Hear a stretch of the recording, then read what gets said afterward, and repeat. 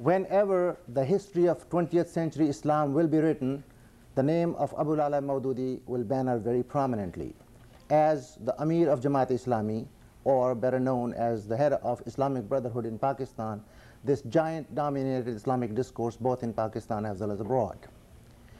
In his passing, he left two legacies: his enormous literature and writings about Islam that became the property of every scholar who wanted to pursue scholarship in Islam, and the second, his Jamaat, or Jamaat Islami.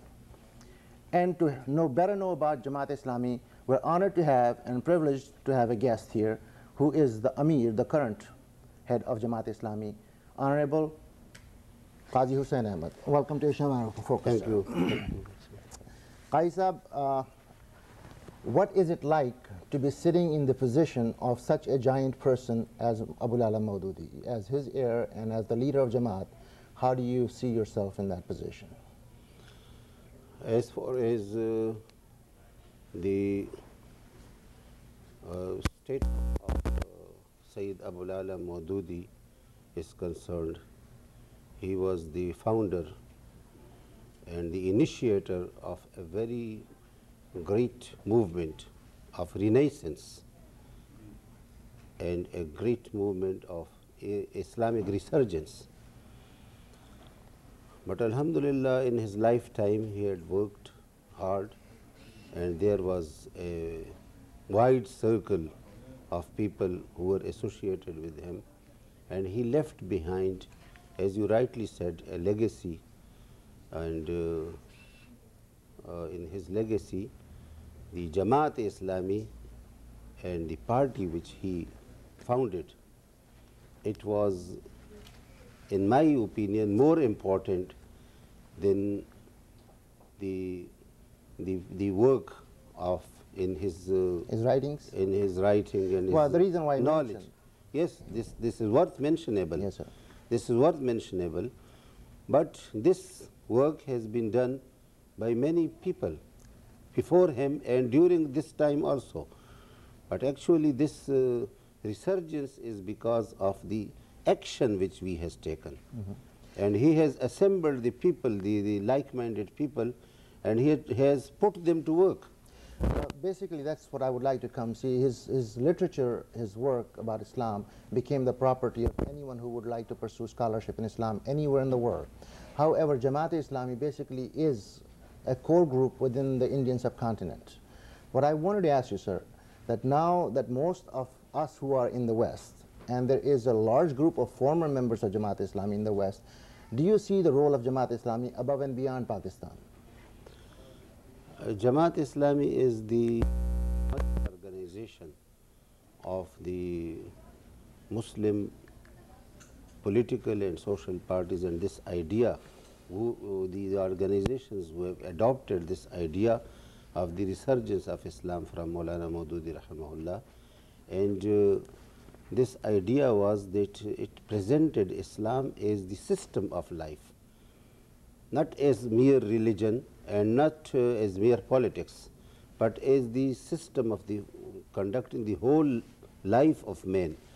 And whoever adopted this thinking and whoever adopted that system of organization, and Maulana Maududi also evolved a system of organization.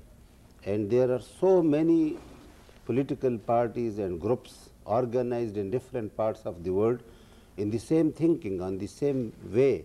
Not only the message is the same, but the way of the organization, the method of organization is the same. Therefore, it has got a universal message. Again, you in your introduction mentioned the Islamic Brotherhood, the Muslim Brotherhood, which was founded by Imam Hassanul Banna Shaheed Rahmatullah. The same way, the most of the organizations, Islamic organizations at present working in different parts of the world, they mention both of these personalities, Maulana Maududi as well as Imam Hassanul Banna, as their leaders and their founders. Well, let's focus on two issues. Jamaat Islami as a party playing a role in domestic politics and sociology of Pakistan, as well as a global organization playing the role throughout the Muslim movement in the world. In Pakistan, Jamaat is often accused as a perennial opposition party that always enjoys sitting in the opposition, always like to take a position that is against the government. Is it inherently against the philosophy of Jamaat to work with the people from other schools of thoughts? Actually, that time has not come when Jamaat Islami can play an effective role inside the government, because Jamaat Islami did not have any sufficient support from the masses, or it did not have sufficient members in the elected assemblies of the country, and therefore no effective role could be given to Jamaat Islami. Why not, sir? Because that this is passing through these stages, and when this stage will come, and it can come, it is very in the near future it can come, when Jamaat Islami can play that role with other political parties or without other political parties. Would you think that Jamaat would have fared much better had Jamaat taken a lesser role in politics and more in sociology and social building of Islamic society in Pakistan? I think that it would be the negation of the basic principle and the basic ideology and thought of Islam, which Jamaat Islami has propagated. And this was following in the footsteps of the Prophet Muhammad sallallahu alaihi wasallam, who was at the same time the ruler and at the same time the religious leader. And his life cannot be divided into different sections. The reason why I asked you that question, sir, is because the appeal of your approach is generally among the educated and literate people in Pakistan, all throughout the world. Whereas the literacy rate in Pakistan is extremely disappointing. I recall my childhood when in a very poor community, Jamaat used to run a school. And every year, if I can recall correctly from my childhood days, one or the other student used to actually excel in board exams. And if I look at it, my generation that grew up with Pakistan, if our teachers were the teachers, as you said, from that school of thought, you did not need to convince me to vote for Jamaat, because it would become an automatically lifelong mission for me. So don't you think Jamaat in one sense failed, that they should have focused more on education and social interaction within police and justice department and armed forces and the healthcare instead of totally devoting to politics? I think that our concentration and our devotion to politics has not blocked our way in working into the different aspects of life, and at present we are running more than 2,000 schools, small and big, in Pakistan, and about 600,000 of children, students. Why not every professor? Why not every teacher? Why not every educator in Pakistan? Yes, we are planning for that, and this is our goal, that inshallah, in a near future, we will be up to your expectations. And this I am mentioned because this is only since a few years, 6 or 7 years, that we have given more attention to education, and this is has become our first priority. And in these few years, these educational institutions of like-minded people have grown. They are growing at a very fast speed, and we have got this program to eradicate illiteracy from Pakistan, and also to establish the basic schools and basic education units in order to impart the right thinking to the people of Pakistan. Two more questions on Pakistan, then we're going to come home to US.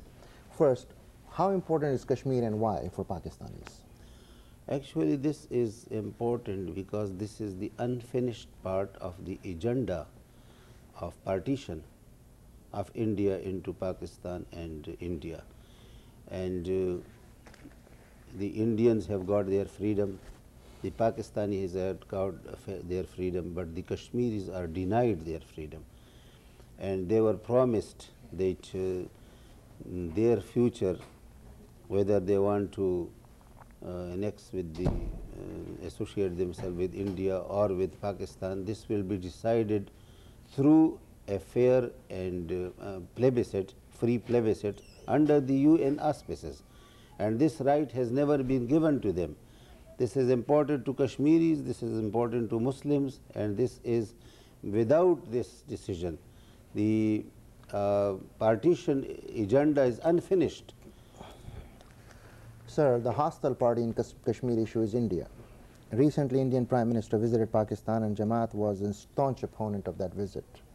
How do you expect to resolve a dispute when you are not willing to engage with the second party? Actually, we were not against the visit of Vajpayee. We only wanted that before coming to Pakistan, he should unequivocally declare that Kashmir is not the integral part of India. It is a disputed territory between India and Pakistan, and they must declare that we want to resolve this dispute. Actually, they are not recognizing the existence of the dispute, and we were demanding that before his coming, and we were against his coming on bus to Lahore. We wanted that he should declare that Kashmir is a disputed area, we want to resolve it, and he should send his team to Islamabad for negotiations. Before this resolution of Kashmir and before recognition of the dispute of Kashmir, I don't think that his visit was fruitful. Well, that matter, I guess, we'll leave for you to resolve in Pakistan. Or welcome to the United States, and let's talk about U.S. As we all know that there is a presence of Jamaat Islami in the U.S. How do you see that Jamaat functioning in this country, and what is the liaison between that Jamaat or the local organization and the mother organization? Actually, Jamaat Islami as an organization is not present. Well, in some form is known as Islamic Circle of North America. Actually, this Islamic Circle of North America is the organization of the Muslims living in America, all the Muslims. With affiliation to Jamaat? No formal affiliation, no formal affiliation and no organizational affiliation. But they are working in the Muslims, American Muslims, on more or less the same lines on which the Jamaat Islami is working in Pakistan. But there is Jamaat Islami is working in India also. It is working in Bangladesh. It is working in Sri Lanka. No, I was not asking in any critical way. I think it's a very good sign. American Muslims do need some kind of affiliation and engagement. What I was trying to actually ask you is that if Jamaat or the people who are of like mind here, what do you think their agenda should be, or what is their agenda? I think that this is a universal message. Islam is a universal message to all the humanity, to all mankind. And if Muslims are living in a particular country, this is their duty to present Islam and to organize the community as it was organized by the Prophet Muhammad sallallahu alaihi wasallam, and they should be the torch bearer of justice, and they should work as an example, as a model of good human beings. No man can become a good Muslim until he is a good human being, and he should be kind towards the other people, who should be friendly, and he should be serving the community around him. Well, I'm so very glad that you mentioned that the mission and the message of Islam is universal and it's for the mankind.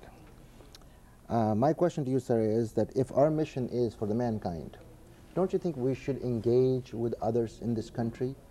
I mean non-Muslims, other Americans, with their institutions? I agree with you that if there is some lacking in this aspect, this should be corrected. There is, and the people, Muslims, they should enter into dialogue with other people, and they should be the agents of who can serve Islam, who can serve humanity, and in this way only they can fulfill their duties as good citizens. I'm impressed that you said that, because it is very seldom that we hear Muslim scholars actually suggesting that. There are issues that are of common interest: abortion, birth control, sex education, all these issues are equally concerned for Muslims as they are concerned for the practicing Jews and Christians. Unfortunately, there are Jewish organizations and Christian organizations who are working on these lines, but there are no Muslims who are participating with them. Would you suggest that we should engage with them in this area? Yes, in all the common interest. It is a common interest. This is the call of the Quran.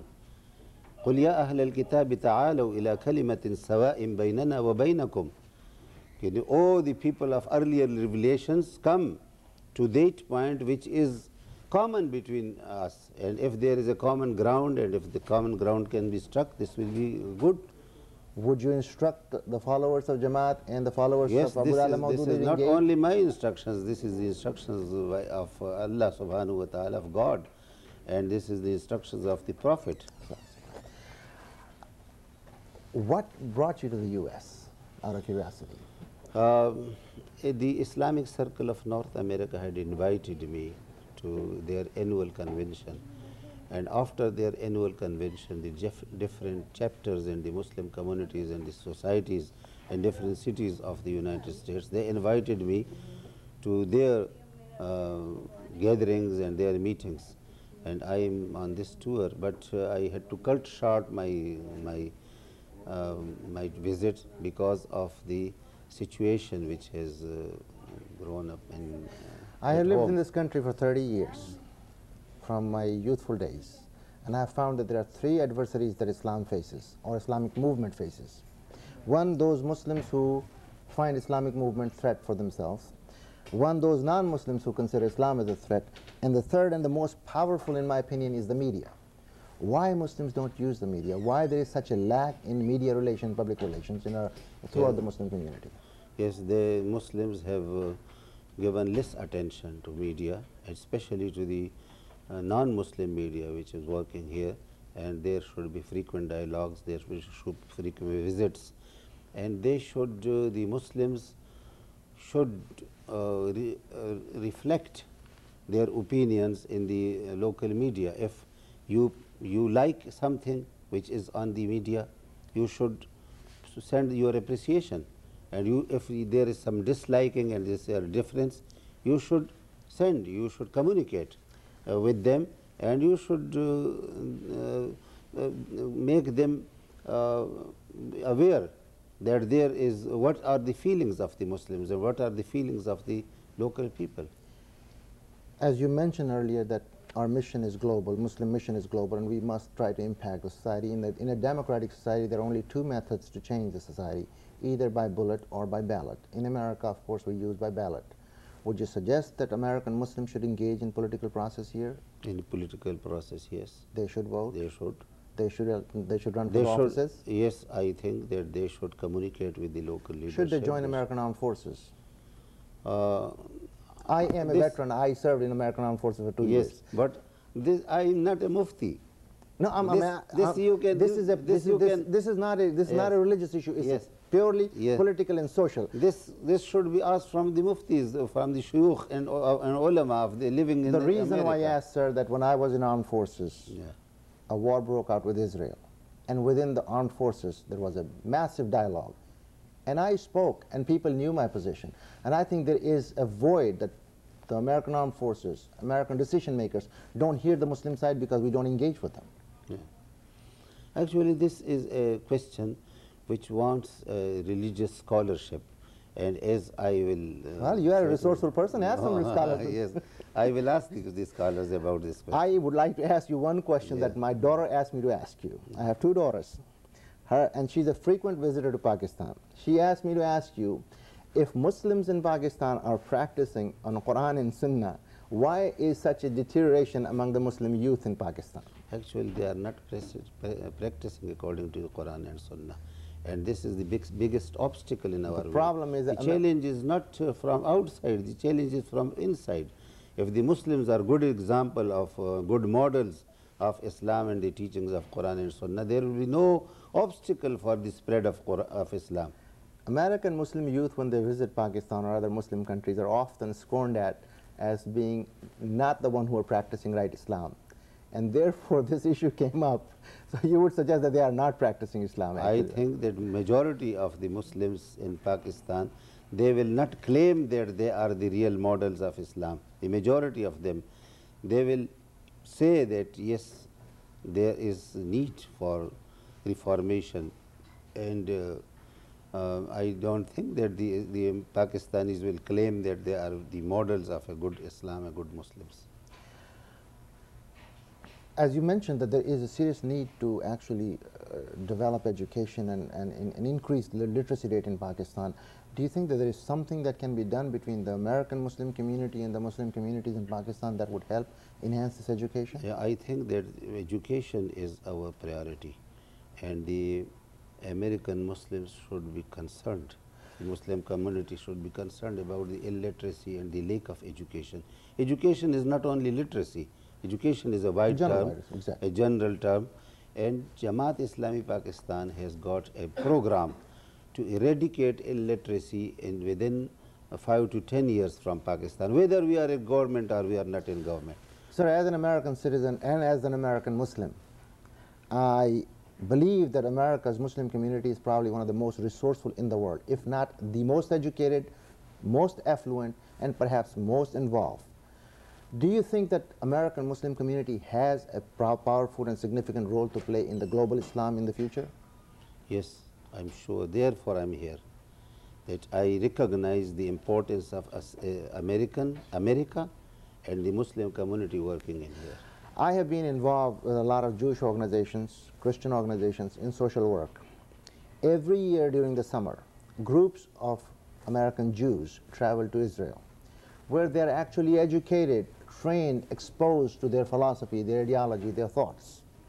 Why can't Jamaat make some kind of arrangements like that and bring American Muslim youth to Pakistan or to other Muslim countries where they would be exposed not only to a brotherhood among the Muslim communities, but also to their heritage, their culture, and exchange the views? And it'll open the position for Muslims from those countries also. We have opened this program, and the first batch of the people came from UK, and the Muslim youth, organization of Muslim youth, they sent a group, and I will invite the American Muslims community and their representatives, the youth, and we can guide them, and we can arrange for their tour of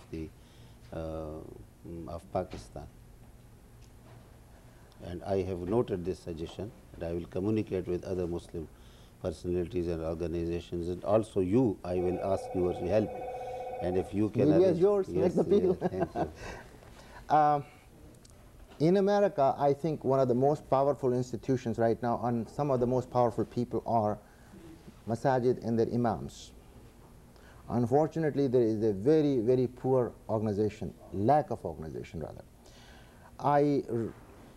Right after the Kosovo operation, American bishops appealed to the president, stop bombing of Kosovo, of Yugoslavia. But there was not one Muslim community in our community, not one Muslim organization that had Kosovo as part of their khutbah. Do you think that there is need for you to engage with these imams and involve with them, or send the people who are of your school of thought to come and lead these? I'm astonished to listen to heard it from you, because today I was praying Jummah prayer in one of the mosques, and there was an appeal for fundraising for Kosovo. It's always after the fact, sir. It's always after the fact, unfortunately. But I think and I understand that the ICNA, they had sent a mission to Kosovo, and they were working for, and still they are there. And I think that the Muslims and their societies and their imams are concerned with these problems. And again, I will ask you to approach the ICNA or the ISNA, and this is the work of the ISNA organization like ICNA, to approach the imams and khatibs and to brief them on these current topics concerning Muslim Ummah. And when the whole media is supporting an issue, and the American nation as a whole is concerned with it, they are involved, this is a good opportunity to be involved in such I think America has actually for the first time proven a very powerful argument to the Muslim world that she stands for certain principles irrespective of who they're dealing with, Muslims or non-Muslims. In case of Kosovo and Yugoslavia, there was a massive outcry because there were Christians bombing Christians for Muslims, and I think Muslims owe some kind of actually gratitude and thanks to the United States in this respect.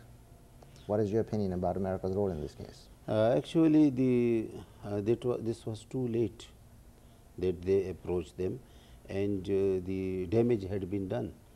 And after the bombing also, the damage could not be stopped, and the Kosovans were denied the right of self-determination or independence, the right of freedom or independence, and they were forced to be inside Yugoslavia. And I am afraid that inside Yugoslavia they will not be able to keep their independence or their security. Their security will, is still under threat, and this will remain under threat. And as a last word, sir, do you have anything to say to our audience? To your audience and to the American people and the American nation, I will say that Islam is a universal message. This is a message and religion of humanity for all mankind. We are not intolerant, we are not terrorists, we are peace, we are the exponents of justice, and we have been ordained by Allah subhanahu wa ta'ala, by the Prophet Muhammad sallallahu alayhi wa sallam, to be a community staunch in justice and to be witnesses for Allah. And this is the duty of Muslims and of Islam, to be serving humanity, to be of help to humanity. And this image which has been created by a certain section of Muslims, and Islam has been bracketed with militancy, Islam has been bracketed with intolerance, I think this is unjust, and this is the duty of all our fellow human beings to make this in reality a global village, and make this in reality a human family, and everybody should understand each other, and we should enter into dialogue. We are not isolationists, we are not exclusivists. We believe in dialogue, and we believe in communication with other. Well, with that note, sir, I thank you very much for being our guest, and thank you for watching.